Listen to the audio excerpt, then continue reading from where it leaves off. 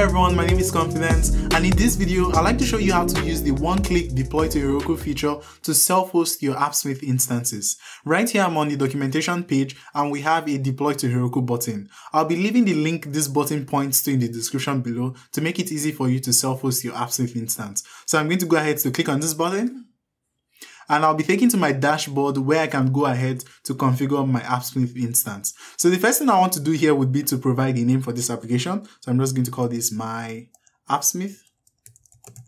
And then I can go ahead to set a region. I think the default region is fine. And then I would want to also configure the environment variables.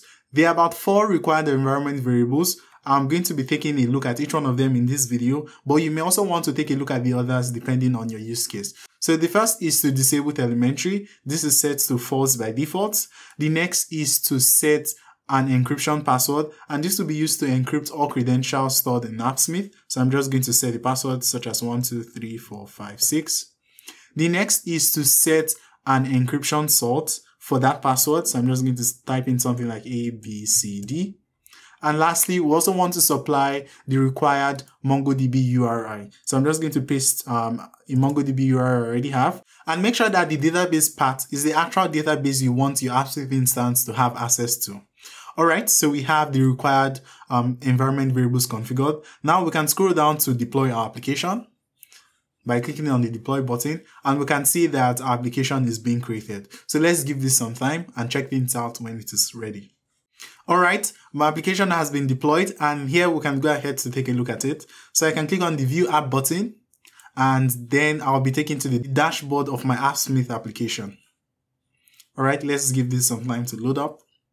Alright, so here I can go up to create a new account by clicking on the sign up, and then provide my email. And then I want to go ahead to supply a password for that email. So this is 1, 2, 3, 4, 5, 6. And then I can go ahead to sign up.